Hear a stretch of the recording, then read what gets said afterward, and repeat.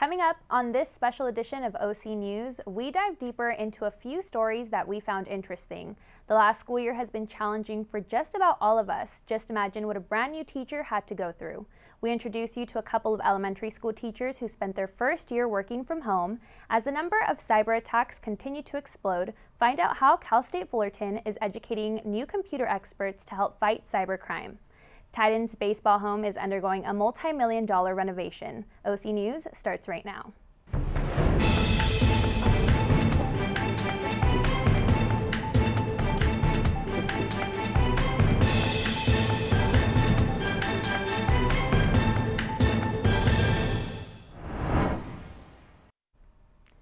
Thank you for joining us at OC News. I'm Stephanie Mejia. OC News is brought to you by the broadcast journalism students at Cal State Fullerton.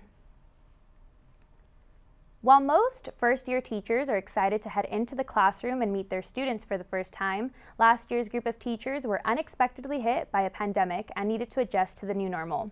I spoke with a few teachers to hear about their experience. Lexi Ramirez is a first-year 6th grade teacher in Northern California. She had been remote teaching since the first day of school until April 6th when her students headed back into the classroom. She always knew she wanted to teach. Lexi was inspired by her 2nd grade teacher. Lexi graduated from Cal State Fullerton in 2019 with a Bachelor of Arts in Liberal Studies. She was ready to teach, but in person. Her first year of teaching would have been stressful enough. Then, add a pandemic on top of it. With Zoom, I feel like I've had a good year. My students, I have about half and half participation. So right now my classes are I have 2 classes and they're about 22, 23 students each. I have about 8 students who are doing the work and following along. One of the challenges that Lexi and her students face together are the access that they have to technology in their rural towns. Since we live in a really rural community, we're just having internet. All the kids get hotspots. Some of the families have multiple hotspots that they have multiple students, but we still have had bad internet issues. First-year teachers aren't only dealing with challenges, but also trying to find ways to understand and accommodate their students. As a first-year teacher, I believe I have that more understanding of where the students are coming from, whereas compared to some other teachers, they want their students' cameras to be on, they want their students' cameras to be, they want them to be performing as if they were in a normal school. And I think that's probably been one of the hardest things for me to see, is for teachers to not give the, credit to these students, or not to be able to accommodate to these students, especially in times that we need to be there for the students. As teachers head back into the classroom, they're learning how to keep their students and themselves safe. There's been so much second thought behind the things that I do now. I'm okay, I'm gonna have them work in partners, but they're not supposed to share this, or they can't share these things. So it's been a lot of just, I think, stress, because I have to second guess myself. I'm okay, but is that if somebody walks in, would I get in trouble? Is that unsafe? This past year was full of a lot of second guessing for many teachers, but we're finally starting to see the light at the end of the tunnel as teachers and students head back into the classroom. A teacher in Claremont shared her experience learning how to teach first graders as a first-time teacher during a pandemic. Reporter Alina Macias has the story. The first day of school is exciting and nerve-wracking for not only students, but for new teachers too. Now imagine being a new teacher, fresh out of college, trying to teach during a pandemic. New teachers like Cynthia Gonzalez look forward to seeing her students this past fall. But with the pandemic, she was forced to learn new skills to be ready to teach online. And then over the summer I did do some I would call them trainings. I got Google certified, where you take, you have to look through all the Google apps, I guess they're called, like Google Docs, Google Slides, Google Sheets. There's a bunch of them. But over the summer when I didn't have a job, I tried doing as much as I can to put add stuff to my resume. So I got Google certified, and when I told them that in my interview, I think that helped me also.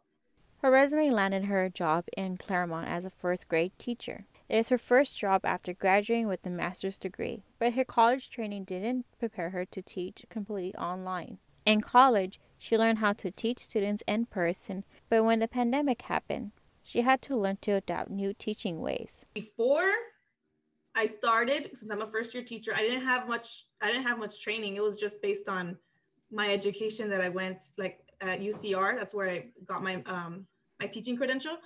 That's pretty much all the training that I got. Like after that, I just applied for jobs, and then once I got hired, like I'm in the classrooms. Cynthia wasn't the only one who found online learning challenging. Many of her students who were only 6 or 7 years old also struggled. It was hard teaching them online. Like you have to teach them basically because they're little kids, so you would teach them like teaching addition and subtraction and like letter sounds and reading. That was the big thing. It was so hard to teach them how to read online, you know. And then we can't really do great small groups. Like that's usually how kids at this age, that they know how to read in small groups. You can't, it's hard doing it a full class. So it was really hard doing small groups online also and all that. So it was definitely a challenge. Cynthia made sure to be there for her students when they needed help and tried to make online learning enjoyable. Yeah, I mean, I still had a good relationship with my students online. I would stay with them after class and we would like talk about whatever they wanted to talk about. In March, the Claremont School District planned to return in-person learning. From that point on, Cynthia's teaching experience changed for the best. I feel like I love my job a lot more now that we're in person because like you get to see the kids, and that's why I do it, you know, for the kids. So it's a lot better. This is Elena Macias, OC News. Now that students are back inside the classroom, Cynthia has seen a huge improvement on her students that were struggling learning online. I could not imagine being a teacher right now. What were some of the struggles that Cynthia faced while teaching online? So some of the struggles that she faced was actually being there for her students that were struggling. She would say she noticed that they were falling behind and all she would do was just be there virtually for them. But now that she's back in person, now she has like more than one and builds her connection, and she feels more involved with the students and they're actually be there for them to help them improve and academically rise. Well, thank you so much for your story, Elena. Next on OC News, reporter Mark has a look at what Cal State Fullerton's cybersecurity program is doing to make sure you're secure while surfing the net. As a computer science student, Josiah Petekill has access to a world that many people see as incredibly complicated. However, his true passions lie within the subsection of cybersecurity. Petekill is the president of the Cal State Fullerton branch of the Offensive Security Society. It's a club that functions as an outlet for students to practice the ins and outs of the discipline. He puts much of his time and effort into building his skills in cybersecurity, but acknowledges that people just don't put as much importance in it as they should. Without kind of people looking for vulnerabilities, without people trying to protect their network, we're really exposed to you know, the malicious people who want to exploit the network and really use it for their own monetary value. And that's why cybersecurity is so essential. In the fall of 2019, Cal State Fullerton made cybersecurity an official concentration in the computer science major. The school offers various opportunities to hone your skills in cybersecurity. Cyber attacks happen more often than people may realize, many times being stopped long before they get out of hand.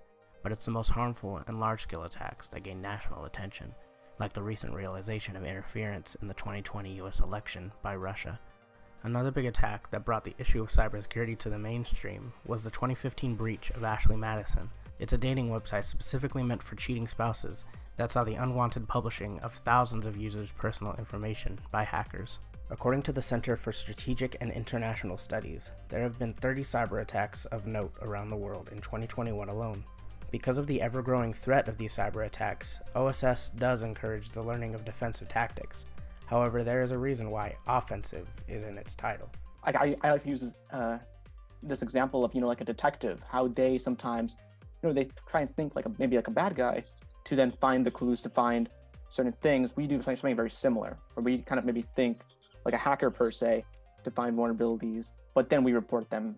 The various avenues by which CSUF inserts itself into the cybersecurity landscape have all culminated into the school's latest venture, becoming certified by the NSA and DHS as a Center of Academic Excellence in Cybersecurity, a prestigious title given to colleges that demonstrate rigor in their cybersecurity programs. When your program gets accredited by, you know, the two biggest authorities in the nation in security, number one is your curriculum changes toward what the industry and the government want and need.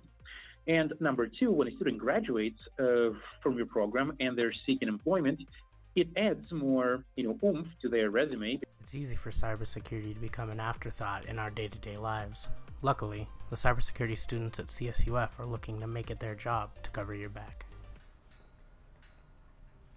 Cal State Fullerton is known for having a rigorous computer science program, so it's pretty relieving that there are people out there who still want to learn how to protect us while online. More to come, CSUF baseball is getting a new on-campus facility. We have more details on that. Then a former NBA player comes to teach at Cal State Fullerton. All coming up after the break.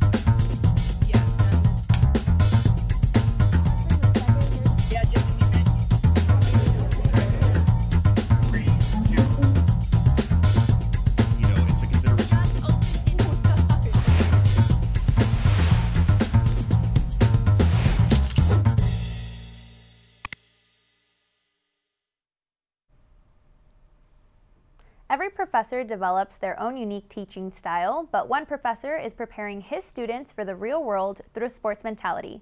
Adam Miranda has the story. What I learned in basketball sports, which is the teamwork and bringing things together, is what I try and bring into the classroom. Mike Milligan is a finance professor at Cal State Fullerton that uses his sports background to help his students prepare for a job, just like a player would prepare for a big game. In 1978, Mike Milligan scored 76 points to set a school record.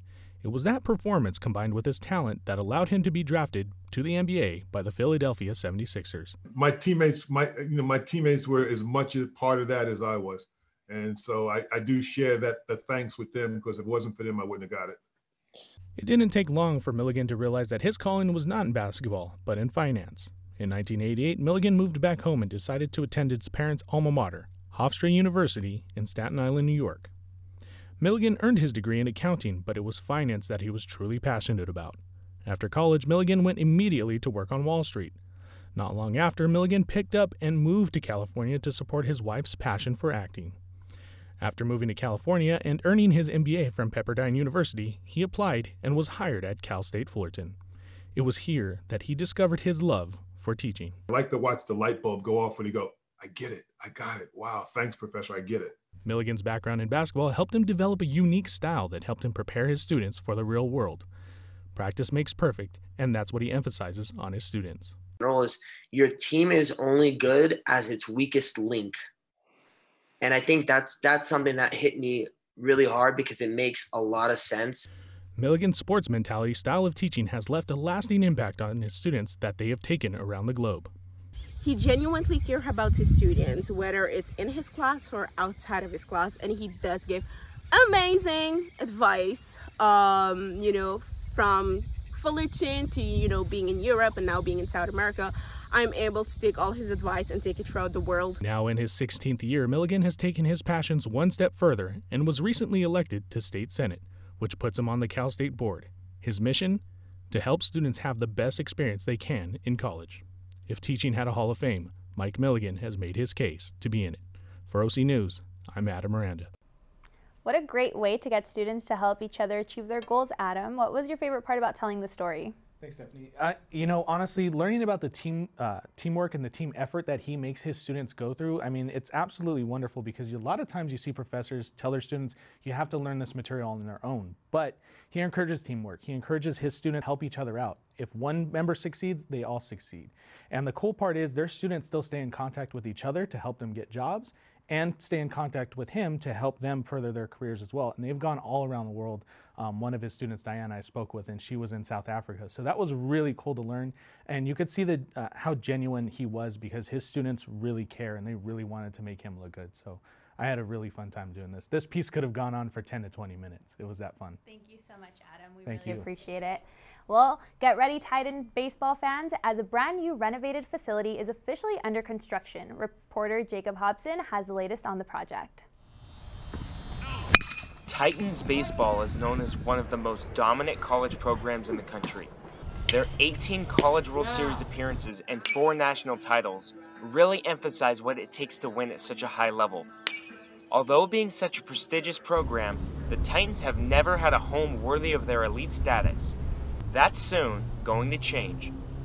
This tunnel used to be home to Titans baseball greats and legends from past and present. A tunnel that led to celebration in the locker room after a win at Goodwin Field. Unfortunately, this hallway and its memories will soon be forgotten, because Titans baseball is officially out with the old and in with the new. This captivating renovation of Goodwin Field's facility has been a plan in the making for the last 3 years, as construction officially broke ground on the Titans' future clubhouse back in January.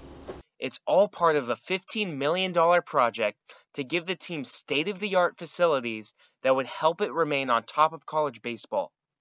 Junior left-handed pitcher Sam Gomez is excited about what's in store for the future of Goodwin Field.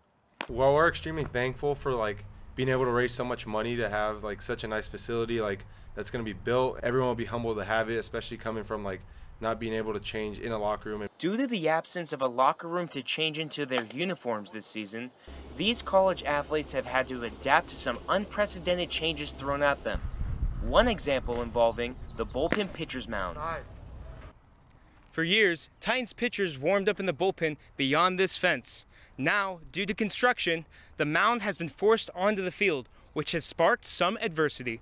The biggest thing about throwing and warming up on the on-field bullpen is just you want to be too careful because you don't want the ball to go past the catcher and end up on the field and play. Most players say these inconveniences are a small price to pay for what they have in store for next year. The entire team is looking forward to starting the 2022 season with construction complete and using their new Titan baseball home.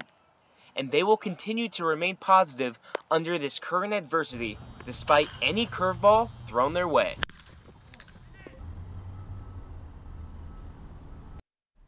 That sounds great, Jacob. Do you think that the new facility is going to bring more fans to games? I definitely do, Stephanie. You know, this $15 million project is definitely going to bring in thousands of Titans baseball fans, and we should expect tons of sellouts in the 2022 season. So make sure to get your tickets.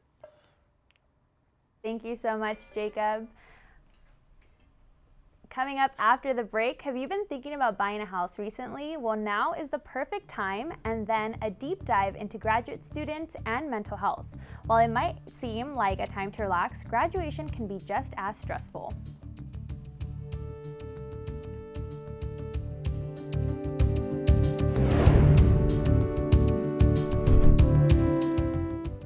You could be spreading the coronavirus without realizing you have it, so do your part and stay home. It's important to limit in-person interaction with anyone outside of your immediate household, but phone and video chat are safe ways to connect. It's also important to limit social gatherings.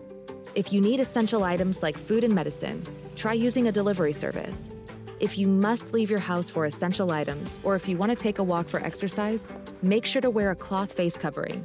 Stay at least 6 feet away from other people.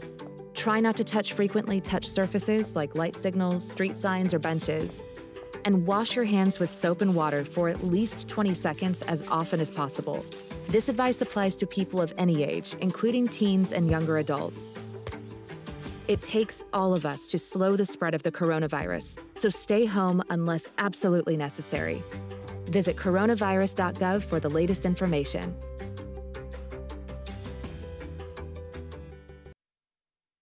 Homes are selling like hotcakes. Crystal Gallegos gives us the story.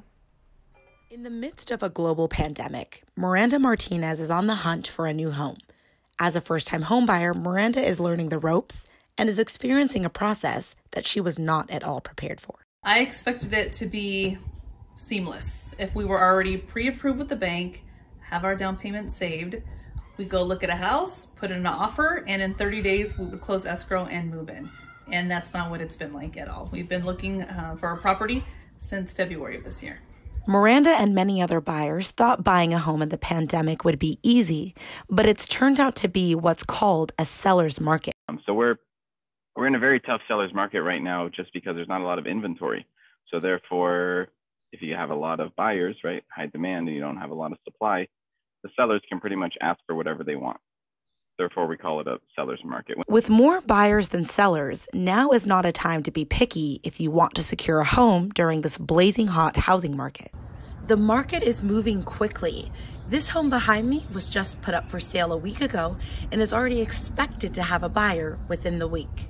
With homes selling at rapid rates, potential home buyers are finding themselves in bidding wars. We've put in about 6 to 7 offers, and unfortunately our offer has not been accepted because the sellers have been going with the highest bidder, and they've been paying out of pocket $40,000, excuse me, to $50,000. So unfortunately our offer has not been accepted. What we're seeing is an influx of new buyers drawn to historically low mortgage rates. A year and a half ago it would have been close to 5%, maybe 4.875. Right now we're looking at like 3.5% in a scenario, something like that. And they're able to still get that 3.5% interest rate and, you know, not pay $200-300 in mortgage insurance. I mean, it's definitely a great time for a new buyer to get into a home. Like many others, Miranda continues her search during this difficult time for a new home for her and her family. I mean, I'm continuously working full-time Monday through Friday, 8 to 5. On the weekends, I go to listings and they're booked. I put in offers, so it's exhausting. So it's having the time to actually put in the effort to find houses and also for sellers to take your offer. And she expects to be in a new home by summer. Miranda has since finally found a home and will be moving in early November. It definitely is a hard time to buy houses, Crystal, but why is it a good time for people to buy them right now? So right now we're experiencing record low mortgage rates. And so because of that, buyers are drawn to secure those low rates. However, if you aren't financially fit, it may not be a good time. So what buyers are trying to do is get their bid accepted. However, it's really tough right now. The market is fierce. And so if you do have a cash offer, chances are you will be getting that home. If not, it may be a couple of months until your offer is accepted. So it's really fierce, and it's a battle of bidding wars for home buyers. And thank you so much, Crystal. We really appreciate it.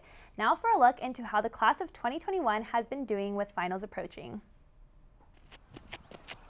This past year has been a journey for college seniors as they prepare to finish their last weeks of school while still in a pandemic.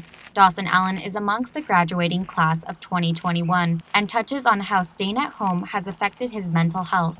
So I feel like my mood does very heavily impact how I am performing in school and how motivated I am to do good work in school. So when things are going good, I'm good. When things are a little rougher, you won't find me nearly as motivated to get my work done to the best of my abilities. Whenever I'm feeling very stressed, running or just anything getting me outside makes me feel a lot better, for sure. Allen says reading has helped a lot through overwhelming feelings, especially feeling the pressure to graduate. My last day's coming up soon. There is still much left in these 2 weeks for him to complete until receiving his bachelor's in business, but has persevered through his obstacles. Veronica Gonzalez is graduating with her bachelor's in child development, also facing similar mental health struggles. Every time I would go to class, I would be asking the teachers for help, and now since it's over through Zoom, I get even more anxiety, so I would always try to ignore that. I would try to do everything by myself, which led to really bad grade assignments, but even then I would still not ask for help. Gonzalez recommends visiting the Titan Wellness Center for any future mental health concerns. Rong Woon Hung is a future senior that hasn't been on campus yet, but plans on visiting. I feel excited about going to school, physically in the campus. I feel super excited. As a graduating senior myself, I understand how mental health can impact your school life. Now, if you need any help in any way, please visit the Student Wellness Center. They're open from 9 to 5 p.m. If you'd like to make an appointment online, log into your student portal. I'm Sandy Ramirez for OC News. Well, it's soon to be a wrap-up for graduates. We're so proud of you, Titans. That's going to do it for us here tonight at OC News. But remember, the news never stops, so be sure to follow us on all of our social media accounts at OC News CSUF.